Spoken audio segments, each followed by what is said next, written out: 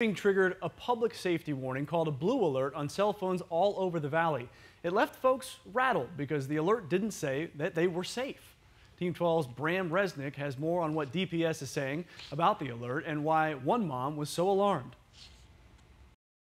DPS says there was a glitch with the alert. That glitch terrified countless people. It even sent some schools into a lockdown.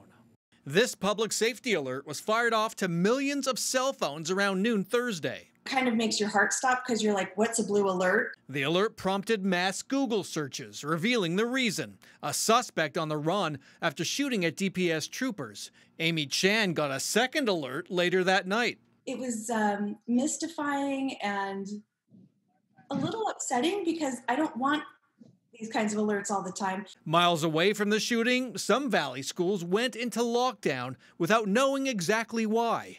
They weren't alone.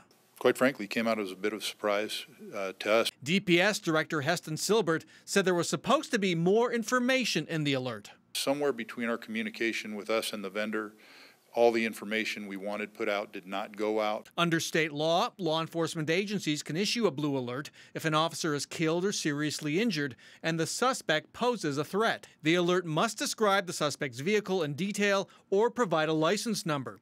No other information is required. This is a horrible type of crisis communications. I mean, we got a blue alert.